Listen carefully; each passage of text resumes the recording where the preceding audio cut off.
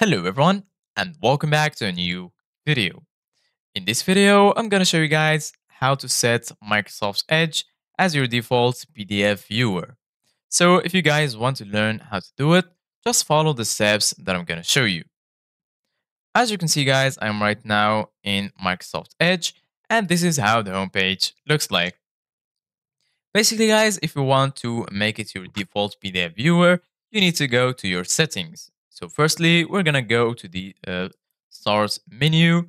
Once you're here, if you have settings pinned, you're gonna find it right here. And if it's not, you can go to the search bar and search for settings. Once you find it, go ahead and click on it. And this is how the settings looks like. Once you're here, go to the left side of your screen.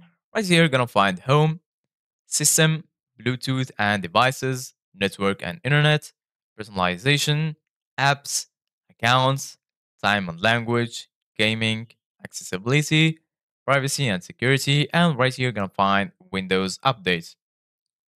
So go ahead and click on apps, and then right here you're gonna find installed apps, advanced app settings, default apps, offline maps, optional features, apps for websites, video playback, and startup.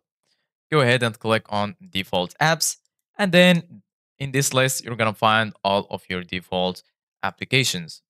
So basically guys, once you're here, you can search for any application right here, or you can scroll down and search for the application that you want.